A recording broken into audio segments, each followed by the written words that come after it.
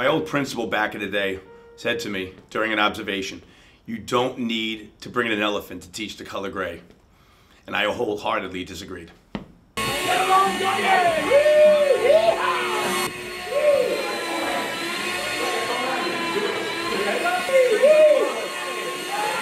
From my heart and from my hand, why don't people understand my intention?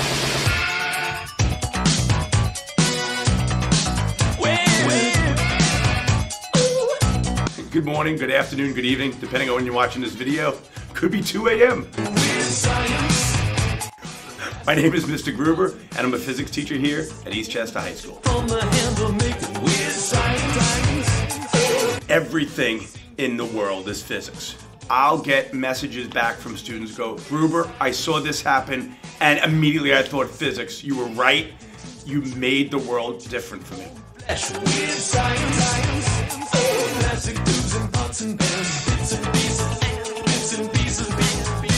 I would rather show them the physics, learn from the examples that I show them, and do a couple of problems in class, because all that's on the test. So many of the Regents questions are based on demonstrations. And I'll look at a question and say, "Oh, I did that demo in class." That's good. There's your marquee. Here's the princess cut. Give me another hit. See the difference in the marquee? You teach to life, and it all falls into place. They'll pick it up with the life lessons they get with all the demonstrations I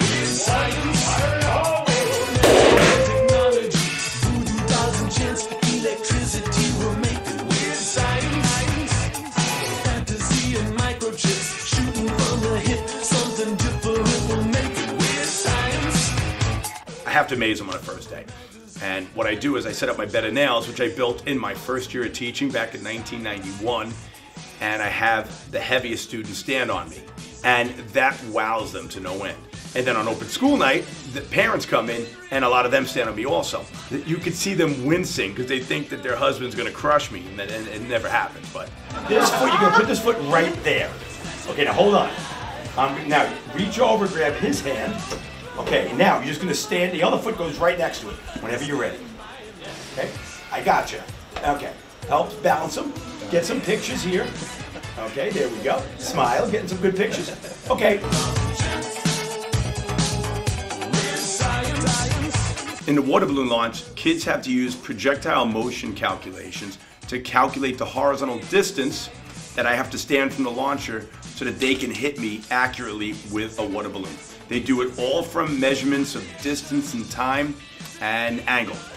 If they hit me, it's a good day for them. And pretty much every student hits me. That's a great feeling. There we go. Oh. After all that, what did you learn today? Physics is real. And it's wet.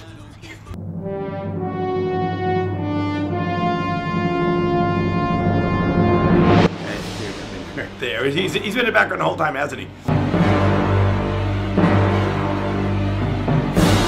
I put Mini-Me in a cart, taped him down, and the cart rolls down the hill, and just Mini-Me looks just so awkward just standing there like this as he's standing. And then the cart hits the wall and just boom!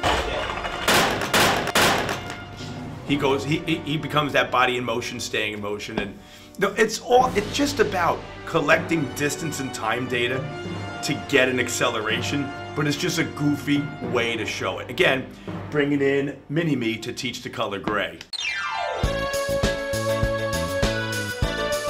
The kids are coming into the class and they come in listening to Dancing Queen. They have no clue why Dancing Queen is on. And then I proceed to teach them Newton's third law.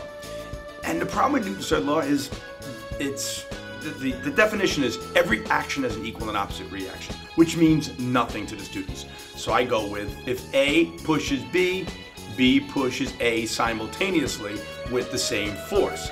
So they have to go into a problem and assign something an object A and something has to be an object B. And every question will be, if A pushes B, B pushes A. So they got to know what A and B are. And all of a sudden, as they're writing A, B, B, A in the problem, they'll see the word ABBA.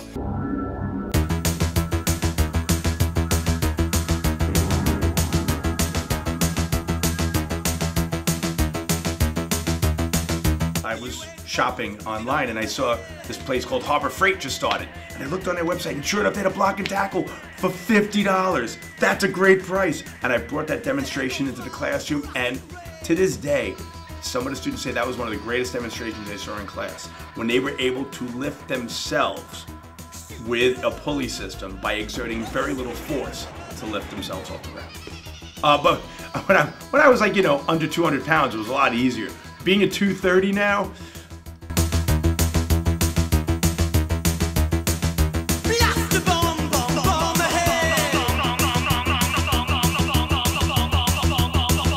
a lot of people don't trust themselves with the bowling ball. Let go. Hands down. Physics. Okay. You can put your hands down. Dude, it's a subtle flinch. That's good, you won't. You flinched. It's the best way to show the kids the conversion of potential energy to kinetic energy. To show that once you lift a ball up to a certain height, you give it a set amount of potential energy. That's its energy, its total energy. When you let go, that energy might turn into kinetic as it speeds up towards the bottom, but when it swings back up to you, it cannot go higher than it started, because that would mean the law of conservation of energy was broken and it gained more energy and went higher. Hands down. This is good. Look at you. Dude, that wasn't programmed carefully on the way. And you'll get a couple of kids that don't flinch and they become legends. They become GOAT. They become OG masters.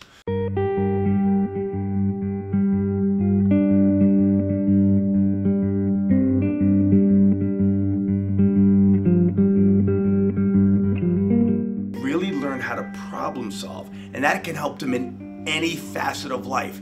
You can problem solve in physics, you can problem solve on Wall Street. A lot of times, physics majors will go into patent law because they know enough how to analyze a system so they can analyze patents. I want to wholeheartedly thank the Eastchester School District, all past parents and present parents. You welcome me into your community. You let me teach your students physics. You let my children come here, and they got to experience the Eastchester education and all the great teachers we have here and all the great people we have in this town. Thank you so much for that.